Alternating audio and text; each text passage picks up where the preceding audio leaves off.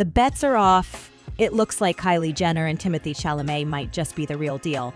Rumors that Timmy and Kylie are dating have been swirling since April, although it's fair to say that there's been a certain amount of skepticism surrounding the seemingly unlikely pairing.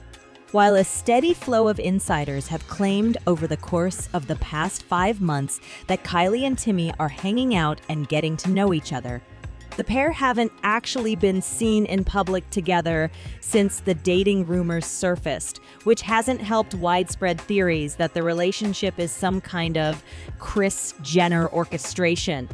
Well, flash forward to today, and the skeptics might just be eating their words. At long last, Timothée and Kylie made their first public outing, at Beyoncé's birthday concert, no less.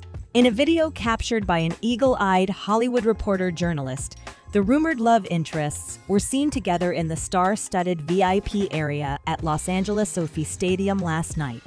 The footage shows them talking and laughing closely before the show, seemingly making no attempt to hide from prying eyes. Before this, the duo had been photographed together by paparazzi at a private family barbecue, as well as separately while driving between each other's homes. However, this marks the first time that they have attended a public event as a pair. Based on other fan footage, it appears that Kylie and Timothée arrived together at the concert and were joined by Kylie's sister Kendall, who's believed to have introduced them.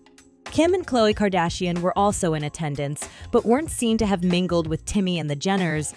Of course, the recent outing obviously doesn't serve as solid confirmation that the pair are an item.